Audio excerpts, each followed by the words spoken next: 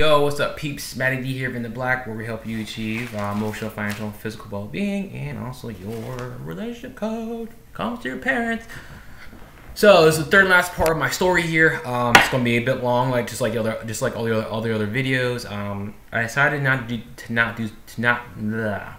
decided to not do this one live because with the whole live casting thing, my computer and on this YouTube channel, it doesn't allow me to do live on my phone yet. They can on my other YouTube channel, and also I just felt like if I did it live, there's like lag, and I don't want to go through that stuff. So, this part is the last part. I want to do this in 4 parts. Unless people want more, let me know. I'll try to fit it in as much as I can. All that is relevant. So I know that when I left off last time, I talked about how I had cussed at my mom for the first time ever in my life, and I had released a whole other like pent-up anger that I hadn't dealt with. And I remember after doing it, feeling bad. I felt worse than I did before I did it, which is the funny thing. Take a note of that. If you always want to tell your parents how you really feel, and you finally tell them in a way it's like you're angry, you're just yelling at them, you're not going to feel, there's a good chance you won't feel better than you did before. You think you will, but you don't. Unless your parents truly just truly at lost. Even then, there's still a possibility that you may not feel the greatest afterwards. But anyway, so I'd done that, and that's where I got kicked out and started living with my dad. And I remember him hugging his girlfriend and crying and feeling like all this is his fault. And it's not fair to him. It's not his fault. No one tells us. There's no real marketing out there or message that says, "Hey, if you want to make sure you marry the right person and procreate with them, here's how to choose the right partner." No one really tells you that, and we're left with what we grew up with and what we're taught. And as you can see, in at least the United States, how many marriages end in divorce, and those that don't divorce, how many of those are actually happy marriages? It's not a whole lot. A lot of people get married, and if they don't divorce, it's like they're still hating themselves. I mean, even after they get divorced and meet someone else, they're still unhappy in their relationship. It's like we as people continue to create this life of unhappiness. Like we're subconsciously focused on that, which is jacked up. So anyway, so I got kicked out. I'm digressing. And then that's when a lot of things in life became harder than they needed to be. And and I still need a cosign for a loan. And my dad's grandmother, after me going through so many people and feeling stressed out about stuff, and I didn't want to go to community college, and even though there was still a possibility, but I'd already accepted going to Maryland, and I'm like, I wanted to go there. So she co-signed, I got in, and then it was at this moment in time actually where before she said she's going to co-sign, we started looking into the military. And I first was going to do the Air Force because my grandfather, my dad's father, was in the Air Force, and my uncle Aaron, before he passed away, was in the Air Force too. So I was like, hey, and I wanted to do psychology. So I was like, hey, I'll go in the Air Force and pay for my school. We do psychology. My life is set, or so I thought. So we think things are. So I remember going to the recruiting station nearby, and I wanted to go to the Air Force one, and it was closed. And then I see this guy in his car for a different branch, and he goes, "Who you looking for?" My dad's like, "We're looking for Air Force." And then the guy goes, "How about the Marines?" And smiles. And I was like, "No." My dad looks at me, looks at him, and goes, "We'll talk." And that is when I ended up being sold on the Marine Corps, and that was interesting. I was very afraid of it. I was against it, but the recruiters from Marine Corps, if you get a good one who knows how to sell, oh my God, I was sold on the whole you be part of the few and the proud, no one mess with you. It's tough to get in, and you have dress blues and all the benefits of it, and being told that boot camp was gonna suck, which it did. So joined the Marine Corps. I did the reserves. So I was still in school. I ended up did my first semester at College Park, then went to boot camp, which was which was such an experience where I still have dreams of having to do boot camp all over again, where I'm setting intention, talking in third person, and I go, oh shit, like, how the fuck did I end up doing this again, like, again? So, and in the meantime of this stuff, I'm still having issues with my mother, and there's a period where I didn't really speak to her. I would go months, without texting. Not even texting, I just wouldn't talk. And I got my first real relationship with my first real relationship before I went to boot camp, while I was in boot camp. And, when I graduated boot camp, that was a very happy, proud moment in my life. And there's pictures of me when I'm skinny as shit. I'm pretty much, I think, at this point in my life, I'm as skinny as I was when I got out of boot camp. I can share short stories about that from what I learned on a different time. But from there, going to school and the struggles I faced where trying to get financial aid, I joined the Marine Corps because I thought, and what I was told was, hey, I'll still get tuition assistance. Well, as of right now, as far as I know, there is no tuition assistance for the Marine Corps Reserves. If you're active duty, yes. So what I found out is that in the Marine Corps Reserves, if you want to get tuition assistance, pretty much, and this is, of course, but I got to figure this out too still, before the whole, I think, 9/11 bill was passed, and it still is, that if I want to get money for school, I would have been deployed for 6 months to a year and come back and been eligible for stuff like that. I never was deployed. I got lucky. I didn't want to be deployed anyway, but then again, it's like joining the Marine Corps. It's like you're joining people who are the first ones to go out to fight. I'm smart. So throughout this whole period, I remember going to drill and hating it. Drill is the whole 1 weekend out of the month, and I wasn't very motivated. I realized that, like, this wasn't for me, and it really sucks to be in something where you get into it and you think it's good and you think you're gonna, it's gonna be great, and you get into it and you're locked in something, and you have the realization that you go, holy shit, this is not for me.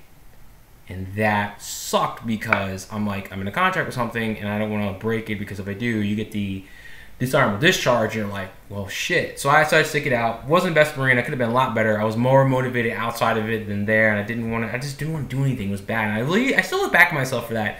I still don't really forgive myself, what you need to, for that period, because I could have done more. I wanted to do more, but at the same time, it was like I didn't want to fully embrace all of it. Now was the problem. I wanted to do my select things, what I liked, where I realized that, like, you can't really do that in life with certain things.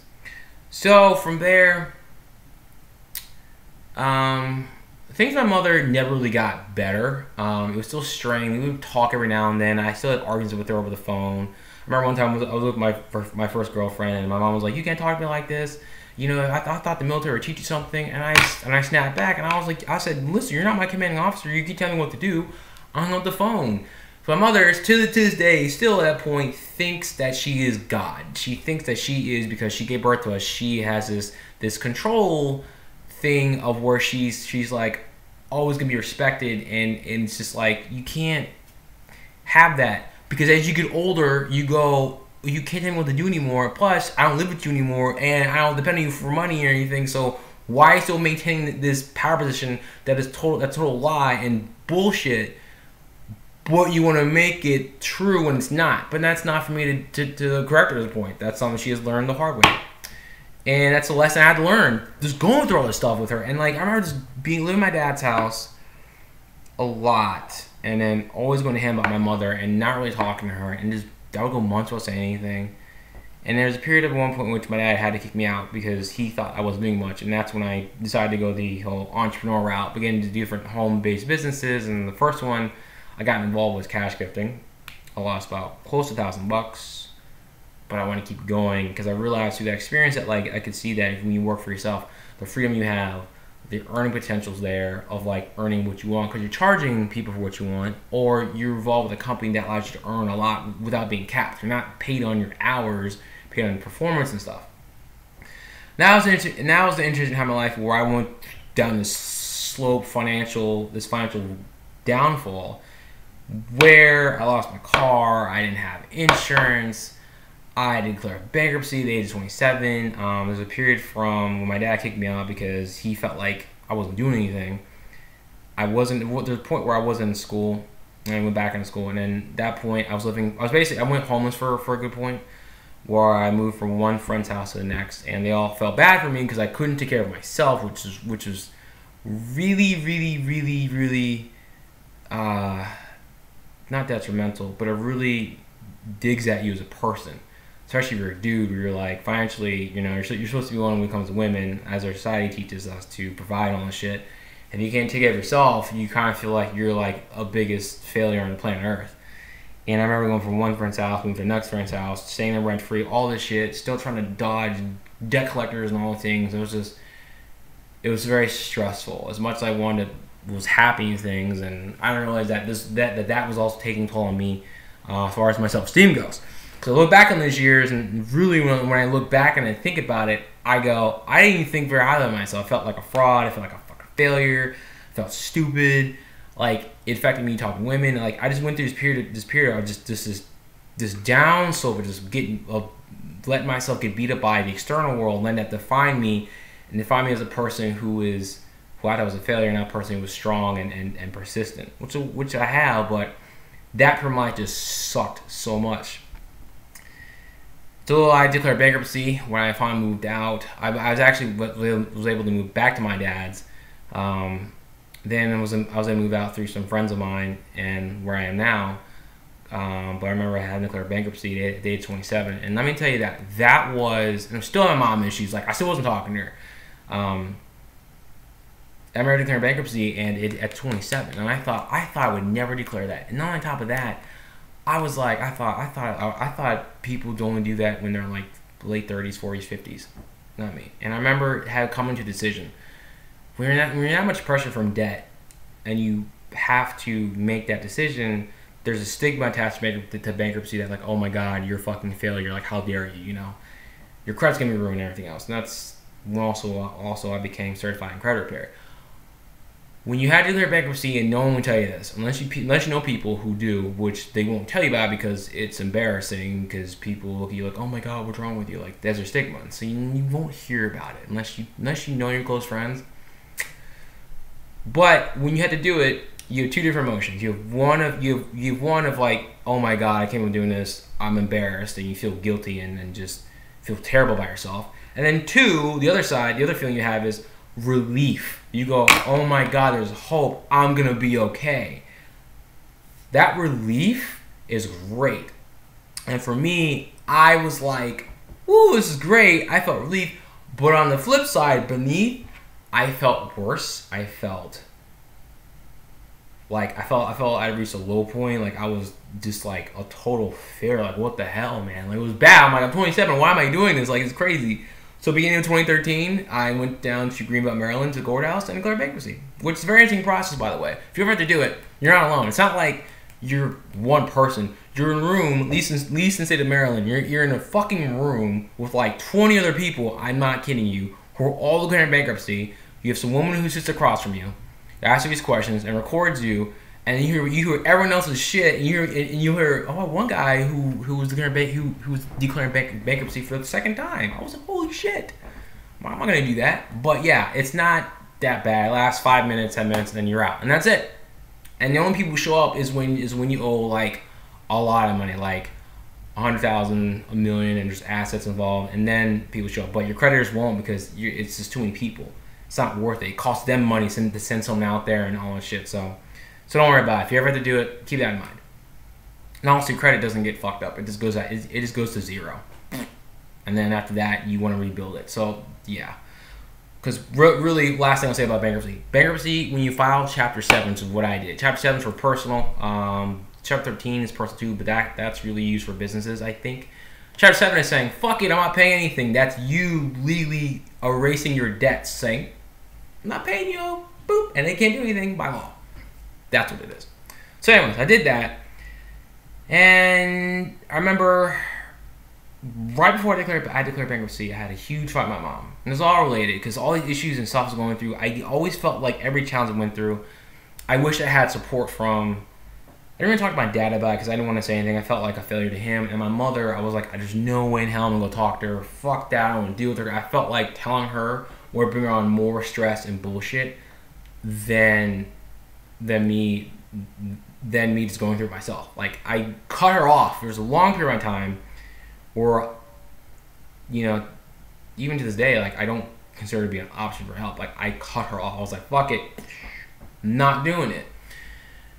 And I remember the biggest fight her and I got into that her and I still need to talk about, but it's funny. It's interesting. It was Christmas morning of 2012. I remember the night before, I went to my best friend Sylvia's house, and her family, they're Hispanic, so they celebrate Christmas Eve. So while I was at her house, drinking, dancing, doing whatever, thinking that, like, next day we'll wake up at like 12 and keep it chill, and I was gonna run, do whatever. No one told me that, like, there's plans for the next day, like, as my mom and sister tend to do still to this day, which is interesting. So I remember waking up, my sister waking me up at like 10, and I'm like, what's going on? She goes, you need to get up, we're gonna have, like, mom made breakfast and stuff. And I'm like, no, I'm gonna, like, stay in bed, like, screw it. I'm not a morning person. I'm very irritable when I first wake up, so it's working out helps me to become friendly. If not, I feel off for the day, especially in the morning. So my sister then comes back a few minutes later going, Matt, you need to wake up. And I'm like, no, I don't want to. Like, I'm going to sleep. Like, no one told me this stuff. So I'm like, screw this. It's who cares? And then she comes back again, and then at that point I lose it. We start yelling at each other. My mom hears this, comes upstairs, and she's like, why are you guys yelling? And my sister explains what's going on. My mom says, no, you're going to eat. Come downstairs, blah, blah, blah. And I think I said first, I said, I'm going to run. Don't eat. She goes, no, you're going to eat. I made food. You're going to come downstairs and eat. And my rule is, that I still do, is I don't eat a big meal before I go work out. If I do eat a meal, I'll make sure I work out a couple hours later. If I'm hungry, I'll have something small like a power bar or something. So I sit there and tell my mom that. My mom goes, well, no, you're going to eat. And I said, no, I'm going to run. That's what I'm not to do. This is part of who I am. I'm not going to eat first. She goes, no, you're going to eat. I said, no, I'm going to run. And that's when the fight between her and I ensued. And she yells at me. I yell at her. And she goes, get in your room, man, get in your room. And I'm standing in the literally in the doorway of my room. I look up, I look down. I go, I am in my room. I remember at one point, my mother, we're just yelling at each other, and then she starts to push me. She goes, get in your room. I'm like, I am in my room. I'm not moving. She goes, then she starts pushing me. I'm like, why are you pushing me? She's like, get in the bed, get in the bed. I said, no, I'm gonna say I'm gonna talk to you, because my mom is shorter than me, so her power move is to make you sit down while she stands over you to make herself feel like a badass, I guess. I don't know. So we're pushing each other. I'm resisting her like this, like, don't push me. She then tries to punch me in my shoulder. I remember that. Yeah, sit in the bed, get in the bed. I said, no, I'm gonna talk to you. I'm gonna stand up and talk. And then at one point she said, don't hit me. I'm like, I'm not hitting you. I'm the one being hit. I'm being defended. Then she pushes me, tries to punch me, then grabs the long tube of gift wrapping paper, grabs that, starts hitting me with it. I grab it, put it down, she grabs it again, and she hits me again. I grab it, put it down on the ground. I'm like, this is bullshit. And I remember she gave up at that point. It was whatever, you need to leave, get out of my house. I was like, who cares? I remember at one point we were shouting, she goes, this is why I don't respect you, and this is why I don't want you in my house. And I was like, are you kidding me? That's a low blow. And here's what I'm known for. Not known for. A lot of people don't realize this. If I know you, if I get pissed off enough, especially if I'm known for years, I know some low blows things I can say if I feel like I need to say it to you. Only if I'm provoked. If I'm not provoked, I'm not going to say that shit. But I will if you go first. That's when I go, all right, you want to go low? I'll go low too. I know where to hit you where it hurts, emotion, where it stings. And what she said to me was hurtful. She's like, this is why I don't respect you, which is hurtful, being told by your mother and your son. And then she said, this is why I don't want you in my house. I'm like, the house that you live in, really, at this point? Like, whatever. So I remember getting my stuff, trying to hold back tears, like just being so pissed. My Christmas day was like fucked. I remember going downstairs, I opened the door, and this is what I said there. I turn around and I said, I see why Dad divorced you. Slam the door shut. And I was like, fuck you, man. Like, you gonna say this, you gonna tell me that shit? This is why you don't respect me? This is why you want me in your house? I'm gonna say some shit to you too. Door shut. And I remember walking across the street as I'm going down my friend Sylvia's house, because she lived like not even a block away. screaming out, "Fucking bitch!" And then my mom to this day like looked outside the door, open door. I think she heard me say that, and she did. I felt like I'm embarrassed, but at that point I was like, "Who cares?" I'm walking away, crying, hurtful, like what the hell? And I go to my friend Sylvie's house. I told her what's going on. She's like, "You can stay with us." I end up running. That Christmas day was the shittiest Christmas day of my life. I called my dad. He was in Arizona. I told him what happened. He was like, "She hit you?" Like, you be kidding me? Like, no, Dad, what happened? I just lost it. Because as far as I was concerned, all I wanted to do was just do my morning routine and let's eat and that's it. No, not my mom's house. And some people may argue that's her house, which I get. But I'm like, it didn't have to get the way it did. And she could have, like, I don't know, could have at least sat down. But it could have been dealt with a lot better than what happened. But to this day, we have not talked about that incident. I have apologized for it at least twice. Because at that point, she didn't talk to me for a couple months. I wrote a note, sent flowers, nothing. She didn't respond to anything, didn't acknowledge anything to this day. Still not acknowledged my attempt to apologize. And you know, at that point, that's her problem. Because, well, she's still holding on to bullshit. And if you hold on to negative things in anger, you're drinking poison while you're expecting the other person to die. It doesn't work like that. So, with all that being said and done, I remember putting myself back into therapy a third time in my life. And my therapist had, like, tried to say, he talked to your mom to come back. Asked my mom to come back. My mom still said no. My mom has told me once no before about going to therapy. I was 15. I remember she was at the top of the steps and out the bottom. I was like, "Mom, what about therapy? I think it would be good for us." And she said no, because I feel like I'm being attacked. And I was like, "Are you kidding me?" And when she said no to me, I was like 15, 16. I felt so defeated. I was like, how can she say this to her own son? Like, I've been rejected by my mom like multiple times throughout my life. And it's amazing that I'm not some jacked up individual who's like on drugs or alcohol, because it sucks to be the child and your parents and the parent is the opposite gender of you, and you get that rejection. Rejected by a parent sucks, but it's unique when you're a son and your mom rejects you, or you're a daughter and your father rejects you. You just go, "You gotta be fucking kidding me. Like, I'm your son, I'm your child, I'm your seed, your legacy. You're gonna shut me out like that?" Well, parents do that. Why?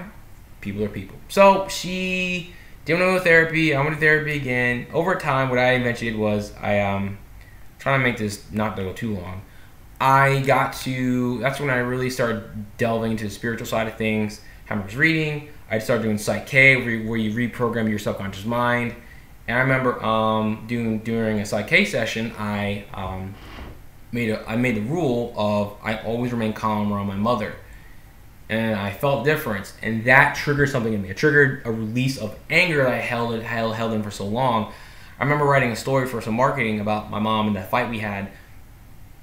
And something happened between making that rule in that story, where it was like Monday, it was like morning at work. I started writing a letter to my mom saying, "I'm sorry, I love you, just going all out." As I'm writing it, I'm crying. And I remember going to the stairwell. I made a long Facebook post telling her how my mother, I love her, I'm sorry. I posted it, and I felt all the anger literally just leave my body. And I went, oh.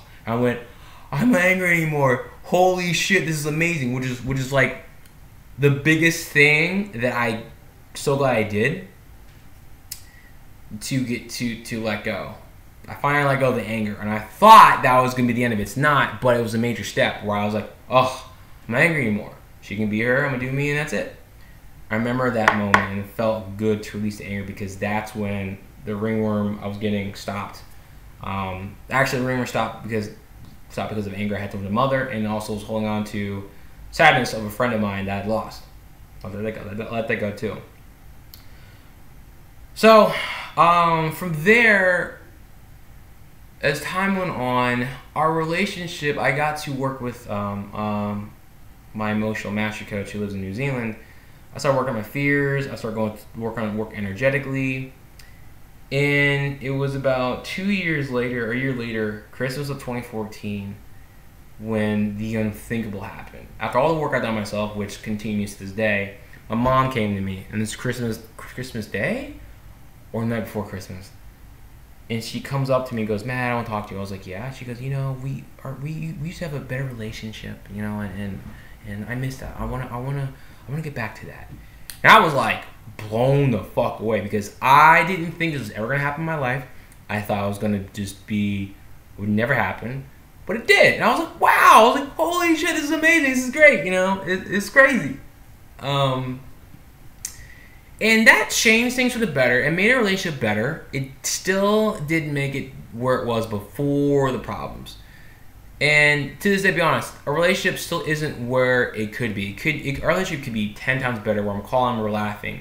It's not, because in a relationship, you have two parties.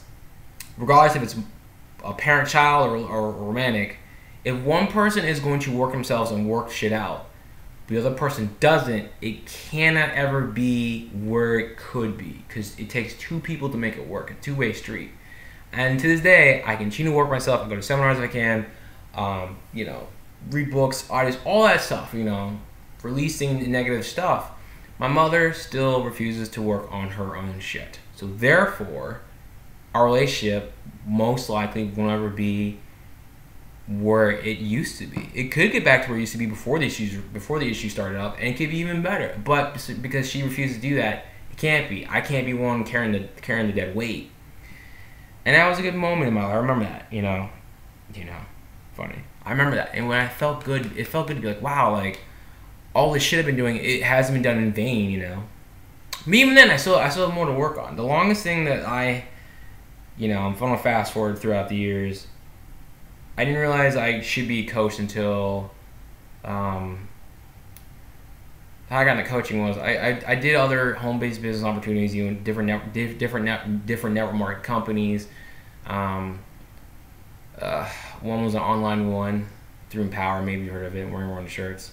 But I remember going through it, and then I got into Tony Robbins Madonna's coaching training. I didn't complete the course, but I wanted to coach what I thought were business owners on how to get their loans and fix their issues in life, but it didn't work that way, you know.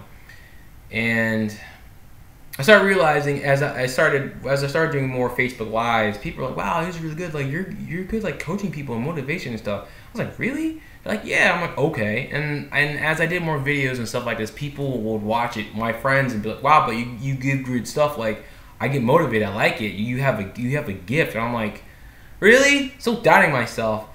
And then my friends would tell me, "Matt, you should be a coach. Like, you're a good life coach." Like, I met other life coaches who are like, you'd be a good life coach. I'm like, really? I'm like, what the fuck? I feel like I need certifications and stuff. But I kept hearing that message over and over and over and over from different people, from mediums and people who would meet at work. And I'd be like, okay. And then it's funny, I've been told that more than once. And the universe way of saying, you call anything coaching, fool, do it. So that's why I started this channel. And that's the short and sweet of it as far as how I got into coaching. But the more I would do these Facebook Lives, I would tell people about mindset and stuff, people liked it, people like motivation. I was like, But the problem was I didn't have a specific problem I wanted to focus on. And I figured out, I got help on figuring that out through my emotional master coach, Rebecca McEwen. If you ever want to look her up, she helped me get rid of my fear of flying. It's the same process that I use for myself. I teach people on how to, basically process emotions and just let that shit go, and you can move forward in life. So she helped me figure out what my niche is, which is this: people who have mommy and daddy issues, because a lot of people do. So many. It's an issue that if you do not resolve it, it will continue to affect you for the rest of your life, even after your parents pass away. And it's a bitch, because it evolves. You deal with it now while they're alive, it gets stronger when they die, because you can't talk to the person anymore. What are you going to do? It's a lot harder at that point. You can still work through it. It's a little challenging, but you can still do it. So I realized after looking back on the years and the shit I went through talking with her, I was like, with my emotional mastery coach, it was like, I need to do this because it's something I can relate to. I can speak upon it. I have the experience with it. Dealing shit with my mother. And knowing what it's like to have issues with a parent. Knowing what it's like to have issues with the parent of the opposite gender, and you feel like you are rejected, the parent who's controlling. And in this case, I found out years later, with you, when your parent is the adult child of an alcoholic, that affects how they raise you and everything else. And my sister and I, and my sister's had issues with mother, and it's crazy. I won't go into it, but I've had my issues. And I look back at all that. I went through a lot with mother, and still, the biggest challenge, as I went through these years, I went through therapy 3 times, Psych-K, Reiki, energy, book after book after book, seminar after seminar. It all came back to this energy I had with my mother, this issue with her that was still impacting me in a negative way, you know. And so I got an Al-Anon because my dad was like, "You've been doing this for a long time, and the energy you have with your mother is not going away. It's not getting any better." I'm like, "Oh shit, like I need to do something." So I had to go a different route. Being in it so far has helped me out with just letting go, because the biggest challenge you'll have with this, with working with your parents, what I found, at least for me, is accepting the fact that 1, you are powerless over them to change them. There's not a goddamn thing you can do. 2, accepting them from who they are and taking your attention off of them and onto you so you can heal. Because what we've been trying to do for so long is just trying to change them, provoking them. That's where I've been the provoker with her. I'm like, "I'm not gonna take the shit, fuck you, I'm gonna do me, you know, you can't tell me what to do." And as you can see from my story, that's worked out for me really well. But 2 biggest things I can tell you, and it takes time to get there, because you can't just. It's hard to accept someone who they are and be like, and let it be, and to acknowledge the fact that you can't change them. We still have a lot of emotional hurt to work through. You need to work through that hurt to the point where you're like, "Oh, now I can accept them, and I can let go." And there's freedom in letting go of the bullshit you have with the person. There's freedom in that. When you let go and accept the fact that you can't do a goddamn thing to change them, when you're really cool with that, you can go, oh shit, I don't have to do this dance anymore. There's freedom in that. You feel better about everything else. So, that is my story. There's more details and stuff which I can share in different videos and things, but I'll let it be for right now. This has been a long 32 minutes and counting. I hope you got some value to this. Whoever you are watching this, you know, need help, reach out to me. I'm available. I am a coach. I'll help you with this stuff. Okay? I can help you get down to the root issues. Instead of you having to go through years of the bullshit like I did, you can talk to me and I can tell you the shortcuts to get to where you're going to be. It's still going to take work. But hey, that's my story. Sticking to it. Like this video. Let me know your thoughts or comment. Let me know if you got some value from this. If you got some value, please let me know. I don't want to do this for work in vain and have people be like, give me some feedback. Shoot. Anyways, appreciate you. Get in the black. Peace.